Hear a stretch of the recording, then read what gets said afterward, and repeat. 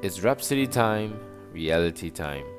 Today's message is titled, The Bible Isn't Old-Fashioned. The opening verse is from 1 John chapter 2, verse 18, and it says, Little children, it is the last time, and as ye have heard that Antichrist shall come, even now there are many Antichrists, whereby we know that it is the last time. The Bible is facing a lot of attacks today from different quarters. We know that these attacks are inspired by the spirit of Antichrist that's already in the world. In 1 John chapter 4 verse 3 it says, And this is that spirit of Antichrist, whereof ye have heard that it should come, and it even now already is in the world.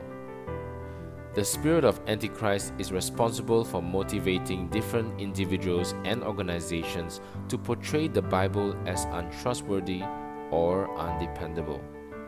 That's the spirit that propels them to publish books and promote films that seek to discourage faith in the Bible.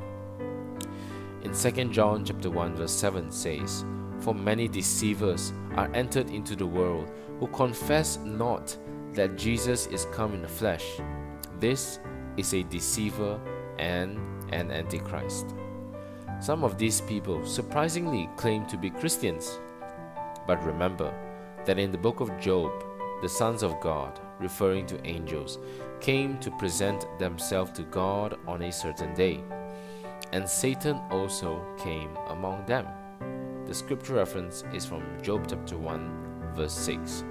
It is still happening today. When God's children gather before the Lord in churches and fellowships, you'll find others who join them that aren't of God.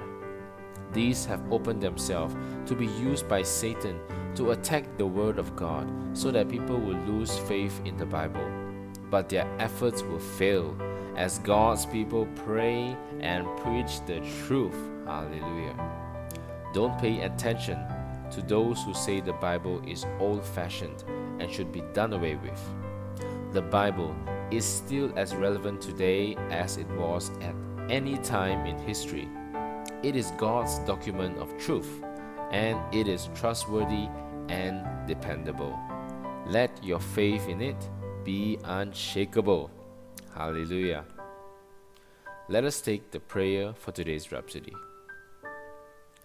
Dear Father, thank you for the power of your word. Its consistency, reliability, dependability, and trustworthiness from age to age, and its capacity and ability to take me through any situation in life victoriously. I am a doer of your word. As I look into the word, I'm transfigured in the glory of the realities that I see. Pictures and visions of glory, success, and excellence. In Jesus' name, amen. During your times of further studies, you can go to 2 Timothy chapter 3 from verse 16 to 17, James chapter 1 from verse 22 to 25. Thank you for tuning in for today's Rhapsody of Realities, and I will see you tomorrow.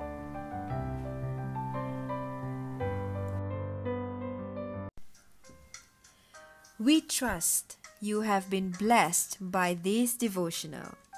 We invite you to make Jesus Christ the Lord of your life by praying thus. O Lord God, I believe with all my heart in Jesus Christ, Son of the living God. I believe He died for me and God raised Him from the dead.